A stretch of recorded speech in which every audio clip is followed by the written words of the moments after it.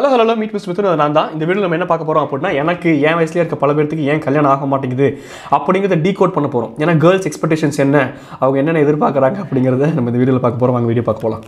Personality important, colour வந்து அவ்வளோ important கிடையாது. ஓகே, அம்மாவை பொறுத்த வரைக்கும் அம்மாவுக்கு வந்து கலர் நல்லா இருக்கணும். அம்மாவே நல்லா கலராக இருக்காங்க, அம்மா பக்கத்தில் உட்காரும் போது நீங்களே கலர் கம்மியாக இருக்கீங்க, அதுக்குன்ட்டு நீ என் பெத்த புள்ள இல்லை அப்படின்னு அனுப்பிச்சு விடுவா செய்கிறாங்க.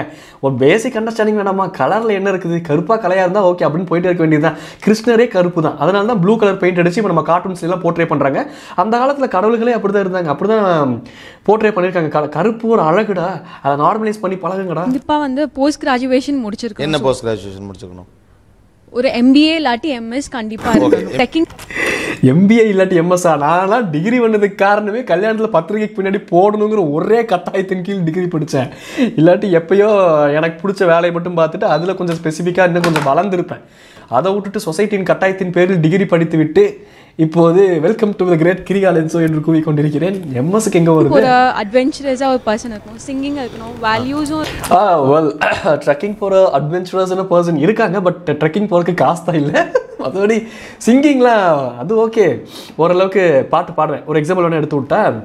Butterfly butterfly down down beautiful butterfly where are you going அப்படின்னு சொல்லிட்டு நல்லா அப்படியே 8 கட்டையை பிடிச்சி சூப்பராக பாடணும். ப்ளஸ் மாடர்னாக இருக்கணும். Okay okay. என்ன மாடர்னாக கொஞ்சம் அந்த லூஸ் டிஷர்ட்ஸ்லாம் போட்டுட்டு அப்கிரேட் ஆகிருப்பாங்க, இல்லை வரப்போகிற புதுசுன்னு அப்கிரேட் ஆக்கிக்கலாம் மாடர்னாக. அது ஒரு விஷயம். சம்பாதிக்கணும்னு சொல்லவே இல்லையா? 8 lakhs to 8 lakhs or more than 8 lakhs is okay.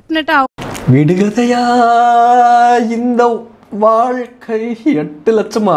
12 மாதத்துக்கு 8 லட்சம் அப்படின்னா, அதாவது ஆனுவலுக்கு 12 மாதம் 8 லட்சம். 5 0 3 0 இங்கே போடுறோம், 2 0 கூடி ஒரு கம்மா போடுறோம். 8 லட்சம் கீழே 12 மாதம். ஸோ 12 × 30. சரி, நான் மேக்ஸில் வீக், அதை நம்ம விட்டுருவோம். நான் M1 பாஸ் பண்ணி தான் இது காப்பி அடிச்சு தான் பாஸ் பண்ணேன். அதனால் உங்களை விட ஒரு கிராஜுவேஷன் என்ன ஈக்குவல் ஆர் அவளை விட நிச்சயமாக டெஃபினட்டாக ஒரு எக்ஸ்ட்ரா குவாலிஃபிகேஷன் இருக்கணும். 25 வயசில் பிள்ளைங்களுக்கு கல்யாணம் பண்ணி வைக்கக்கூடாது அப்படிங்கிறக்கோசரமே போஸ்ட் கிராஜுவேட் படிக்க வைக்கிறது. போஸ்ட் கிராஜுவேட் படிச்சாங்க அப்படின்னா அப்புறம் UG மாப்பிள்ளைலாம் ரிஜெக்ட் பண்ண வேண்டியது. யார் சாமி நீங்களாம்? இல்லை, எனக்கு புரிய மாட்டேங்குது. சரி ஓகே, UG படித்த மாப்பிள்ளையும் PG படித்த ஒரு பொண்ணு இருந்தால் ஈகோ கிளாஷஸ் வரும்னு நினைக்கிறது இயல்பு தான், ப்ராக்டிக்கல் ட்ரூத் அது வேற. பட் இருந்தாலும் என்னது இது காலம் அரிக்குது.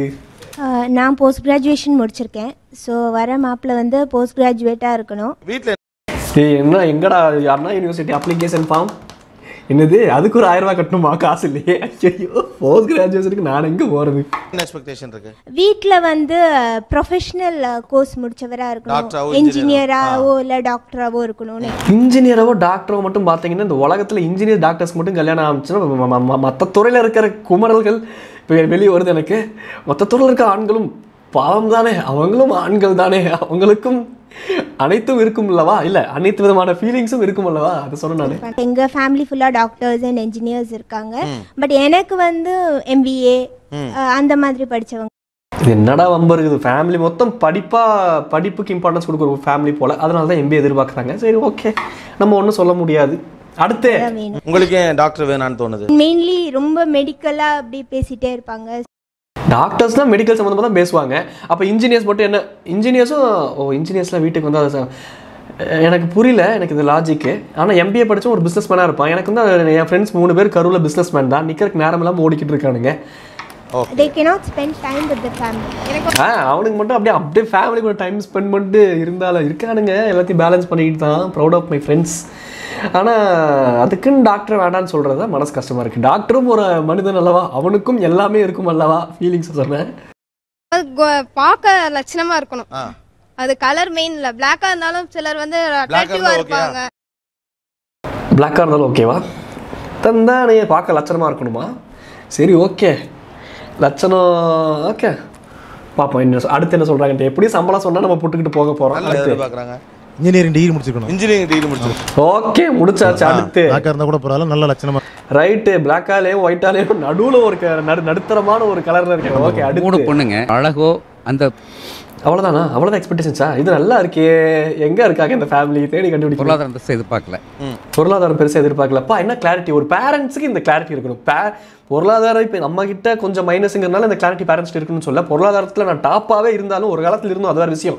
இருந்தாலும் பொருளாதாரம் முக்கியம் இல்லைங்கிற கிளாரிட்டி இருந்தால் தான் வாழ்க்கை நல்லா இருக்கும். இன்பர்சனாக ஃபீலிங்ஸ்க்கு இம்பார்ட்டன்ஸ் கொடுக்க முடியும். இல்லாட்டி இந்த சொசைட்டிக்கு இம்பார்ட்டன்ஸ் கொடுத்து அதுக்குள்ளே அது ஒரு ட்ராமேட்டிக்காக போய் சிக்கிப்போம்.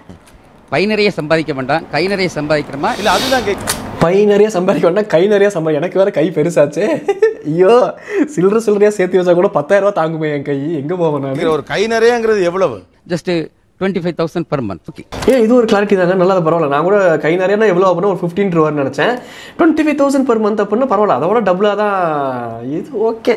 ஓகே டிக்கு. அடுத்து வேற காஸ்ட்னா ஓகே இல்ல? No strictly same cost. ஏன் அப்படி ஸ்ட்ரிக்ட்லி சேம் காஸ்ட்? ஏன்னா 3 பெண் எனக்கு இருக்கிறாங்க. இது ஒரு ப்ராக்டிக்கலான பாயிண்ட் தான். இது கோபியனா தான் என்ன சொல்ல போறாருன்னு தெரியல. ஏன்னா என்னைய கேட்டிங்க அப்படின்னா இதை ஏன் ப்ராக்டிக்கல்னு சொல்கிறேன் அப்படின்னா, at the end of the டே நம்ம சொசைட்டியில் தான் வாழ்கிறோம். அதனால இப்போ நமக்கு 3 பொண்ணுங்க இருக்காங்க அப்படின்னா, ஒரு பொண்ணு வேற கேஸ்ட் லவ் மேரேஜ் அப்படின்னு பேசினா அடுத்த 2 பொண்ணுக்கு யோசிக்க வேண்டியதாக இருக்கும். அவங்களோட லைஃபே கொலாப்ஸ் ஆகும். ப்ராக்டிக்கல் ட்ரூத் இதுதான். அதனால தான் அவர் இப்படி சொல்கிறான்னு நினைக்கிறேன். பையன்க இல்லை. Genuine point. ஆமா, அடுத்தடுத்து 2 பிள்ளைங்களுக்கு கல்யாணம். நான் வந்து இதனால தாங்க எனக்கு கோபிநாத் பிடிக்கும். அவரோட கிளாரிட்டி வேற லெவல். கோபிநாத் சாரோட கிளாரிட்டி. அவர் பரவாயில்ல, ஒரு டைப் காஸ்ட் பண்ணி அப்போ கேஸ்ட்டுக்கு இம்பார்ட்டன்ஸ் கொடுக்கக்கூடிய ஆளா நீங்கள் அப்படி இப்படின்னு சொல்லி டைப் காஸ்ட் பண்ணாமல் மக்களோட யதார்த்தத்தையும் யதார்த்தமான உண்மையும் புரிஞ்சுக்கிட்டு ரெண்டையும் பேலன்ஸ் பண்ணி பேசக்கூடிய ஒருத்தர். அதனால தான் I like Gopi Anna very much. BSc பண்ணியிருக்கேன். அவங்க வந்து ஒரு போஸ்ட் கிராஜுவேட் பண்ணியிருக்கணும். எனக்கு கருப்பாக இருக்கணும். எனக்கு புரியலைங்க, நீங்கள் மட்டும் பிஎஸ்சி தானே பண்ணிருக்கீங்க, அவங்க மட்டும் என்ன போஸ்ட் கிராஜுவேட் பண்ணி நோட்டி இருக்கணும். எனக்கு அதான் புரிய மாட்டேங்குது. போஸ்ட் கிராஜுவேட்டும் பண்ணியிருக்கணும், கை நிறையா சம்பாதிக்கணும், ஒரு படித்து முடித்தோடனே வேலைக்கு போனால் ஸ்க்ராட்சில் இருந்து ஆரம்பிக்க முடியும். இப்போது அதுக்கு தகுந்த மாதிரி தான் சம்பளம் வரும். ஆனால் அதில் படிச்சும் இருக்கணும், சம்பளமும் திடீர்னு எடுத்த உடனே 1 லட்சம் 2 லட்சம் வாங்கணும். பாவண்டா பசங்க. எனக்கு கருப்பு தான் பிடிக்கும். கருப்பு தான் பிடிக்கும். மந்த்லி ஒரு உன்னை கண்ட நாள் முதலா வெச்ச பொட்டு கருப்பு தான், பூக்கடையில் தேடினேன் பூவில் இல்லை கருப்பு தான், அன்று முதல் பூக்கள் மீது எனக்கு தான் வெறுப்பு தான். ஐயோ, அந்த பாட்டுக்கு அடிக்ட் நான். திடீர்னு ரொம்ப நாள் கழிச்சு அந்த பாட்டு ஸ்ட்ரைக் ஆனோடனே நீ போய் கேட்கணும். மந்த்லி 30,000. மந்த்லி 30,000ங்கிறது ஓகே, இட்ஸ் அது வந்து ஒரு வேல்யூபிளான பாயிண்ட். நம்ம மந்த்லி ஒரு 30,000 கூட ஒருத்தனால சம்பாதிக்க முடியல அப்படின்னா அவன் எப்படி நாளைக்கு ஃபேமிலியை வச்சு காப்பாற்றுவான் அப்படிங்கிற கேள்விக்குறி எல்லாத்துக்குமே இருக்கும். அந்த கேள்விக்குறி அவனுக்கே இருக்கும். அது அந்த இன்செக்யூரிட்டிலே ஃபேமிலி கொலாப்ஸ் ஆகும். வந்து மிடில் கிளாஸ் ஃபேமிலி தான். ஓவரா எக்ஸ்பெக்ட் பண்ண மாட்டோம். மிடில் கிளாஸ் ஃபேமிலி தான் ஓவரா எக்ஸ்பெக்ட் பண்ண மாட்டோம் அப்படின்னு சொல்றதை விட யாரா இருந்தாலும் ஓவரா எக்ஸ்பெக்ட் பண்ணக்கூடாது. ஜெனரல் பிராக்டிகல் ரியாலிட்டியை ட்ரூத்தை புரிஞ்சுக்கணும் அப்படின்னு சொல்லியிருக்கலாம். But it's okay. கம்ப்ளீட் பண்ணியிருக்கேன். எனக்கு வந்து அட்லீஸ்ட் சேம் டிகிரி அப்படி இல்லைன்னா அட்லீஸ்ட் ஒரு ப்ரொஃபஷனல் கோர்ஸ் கம்ப்ளீட் பண்ணியிருக்கணும்.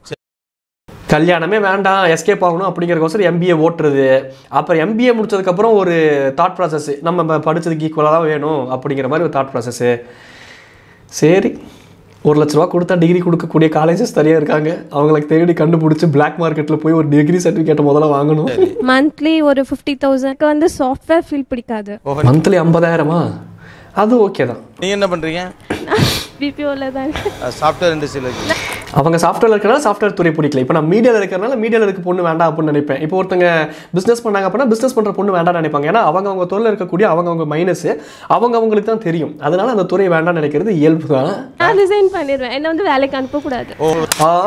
இவங்க எம்பிஏ படிப்பாங்களாம், குடும்ப கஷ்டத்தில் ஃபினான்ஷியலாக பங்கேற்றுக்க மாட்டாங்களாம், இவங்களை வேலைக்கு அனுப்பக்கூடாதான். ஆனால் அவன் 50,000 சம்பாரிச்சு குடும்பத்தை காப்பாற்றணுமா? ஏய், என்ன இது? ஏன் எனக்கு வர்ற மருமகன் ஏதாவது ஒரு துறையில பிரபலமா இருக்கணும். மீடியா இல்லாட்டி பத்திரிக்கை. பிரபலமா இருக்கணும் நாங்களோ? அதில் நம்ம ஃபெயில் ஆயிட்டோமே. சரி, அடுத்து இல்லாட்டி ஸ்போர்ட்ஸ். என்னுடைய மருமகன் இவர்னு சொன்னா தெரியணும் எல்லாத்துக்கும். இங்கே ஆர்கே போலீஸ் ஸ்டேஷனில் F2 போலீஸ் ஸ்டேஷன் நமக்கு தெரிஞ்ச ஒருத்தர் இருக்காருங்க. வாண்டட் லிஸ்ட்டில் எங்கள் ஏரியா சொன்னால் ஃபுல்லாக அவர் தெரியும். பெரிய கை தான், நமக்கு பழக்கம் தான். சொல்லுங்க, பார்க்குற பொண்ணு பார்க்க நம்ம ஃபேமஸ் தான், பயங்கர ஃபேமஸ் தான். அப்படி தெரியணும். அப்படி மருமகனா தான் எனக்கு. தேடிட்டே இருக்கோம், கிடைச்ச உடனே பார்க்கலாம் கல்யாணம். சோ அப்ப உங்களுக்கும் உள்ளுக்குள்ள வந்து நல்ல பிரபலமான ஒரு திருமணம் செய்துக்கணும் இன்ட்ரெஸ்ட் இருக்கு. பிரபலம்னு சொல்லாதீங்க, ஒரு மீடியா துறைன்னு சொல்லிட்டு அதோட நிப்பாட்டிடலாம்ல. அது ஏன் அந்த பிரபலம்ங்கிறத சொல்லி மனசை புண்படுத்துறீங்க தோழர்கள்? ஓகே, வாழ்த்துக்கள். குவாலிஃபிகேஷன் வந்து ஸ்பெசிஃபிக்காக எதுவும் கிடையாது. இன்ஃபேக்ட் ரொம்ப படிச்சிருக்க வேண்டாம். தூக்கிட்டு வாங்கடா தங்கத்தை. படிச்சிருக்க வேண்டாம். I'm a dentist.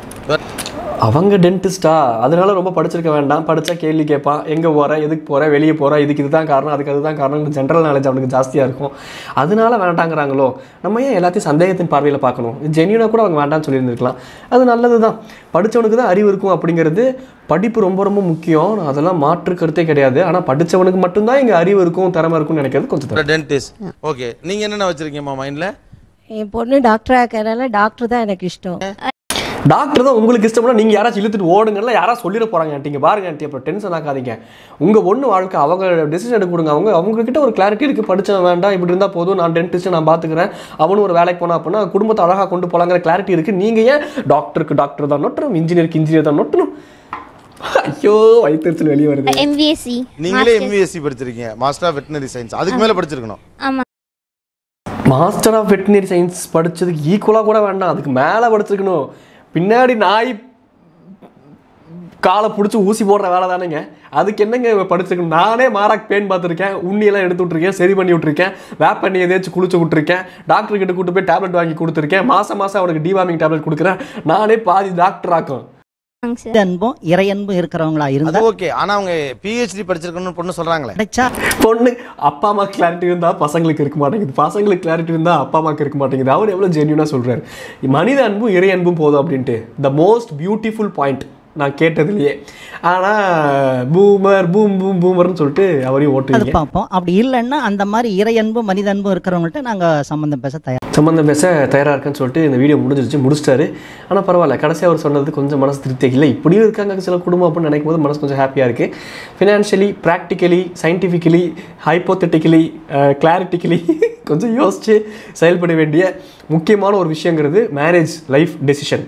அதை கொஞ்சம் பார்த்து நிதானமாக யோசிச்சு சிந்திச்சு உங்களோட ப்ராக்டிக்கல் டிஃபிகல்ட்டிஸ் தகுந்த மாதிரி எந்த விதமான சோஷியல் இம்பேக்டும் உங்கள் மேலே இல்லாமல் அதுக்கு தகுந்த மாதிரி முடிவெடுத்து கன்வின்ஸ் பண்ணி உங்கள் ஃபேமிலியில் உங்கள் சுச்சுவேஷன்ஸ் தகுந்த மாதிரி முடிவெடுத்து ஒரு கிளாரிட்டியோட வாழ்க்கையை நகர்த்தி கொண்டு செல்ல வாழ்த்துக்கள். டாடாவே சொல்லிட்டு கிளம்புறது நம்ம மீட் மிஸ்டர் மிதுன். நான் ஏன் சிரிக்கிறேங்கிறது இது சிரிப்பு இல்லைடா, அழுக. இந்த புன்னகை பின்னாடி இருக்கக்கூடிய கரணம் எனக்கு தான் தெரியும். சரி, ஓகே, இட்ஸ் ஓகே. நடப்பை ஆனால் ஐயோ நிறைய பேர் நினச்சிக்கிறீங்க கல்யாணம் ஆகலை நீ ரொம்ப வருத்தப்படுறான் அப்படின்னு நினச்சிக்கிறீங்க. அந்த பாயிண்ட் ஆஃப் வியூலாம் கிடையாது. எனக்கு ஆகிரும், என்னோடய லைஃபுக்கு எனக்கு ஒரு கிளாரிட்டியான டெசிஷன் இருக்குது, எனக்கு கிளாரிட்டி இருக்குது, நான் அதை கொண்டு போயிடுவேன், எனக்கு அந்த கான்ஃபிடன்ஸ்லாம் இருக்குது. கண்டென்ட்டுக்காக சில ரியாக்ஷன்ஸ் கொடுக்கறது வேறு. அப்புறம் வேறு ஒரு ஆங்கிளில் தான் இப்போ எப்படின்னா இங்கே இருக்கக்கூடிய நிறைய பேர்த்துக்கிட்ட கிளாரிட்டி இல்லையே அப்படிங்கிற கடுப்பு தான் உள்ளே இருக்குமே தவிர்த்து எனக்கு கல்யாணம் ஆகலைங்கிற கடுப்புலாம் எனக்கு கிடையாது. அதனால் ஏன்னா நான் ஏன் சொல்கிறேன் அப்படின்னா நிறைய பேர் இன்ஸ்டாகிராமில் மெசேஜ்லாம் பண்ணுறீங்க, கவலைப்படாத உனக்கு கல்யாணம் ஆயிரும், ஏன் உனக்கு இன்னும் கல்யாணம் ஆகலை, ஏன் நோட்டலன்ட்டு. அதை தவிர்க்கிறதுக்காக இந்த ஒரு கிளாரிட்டி, இந்த ஒரு எக்ஸ்ப்ளனேஷன் இங்கே கொடுத்துட்டேன். ஓகே, ஜென்யூனாக அதை கொடுக்கணும்னு நான் ஆசைப்பட்றேன், கொடுத்துருக்கேன் அப்படின்னு நம்புகிறேன். டாடா போய் டாட்டா. உன்னை கண்ட நாள் முதலா வெச்ச பொட்டும் கருப்பு தான்.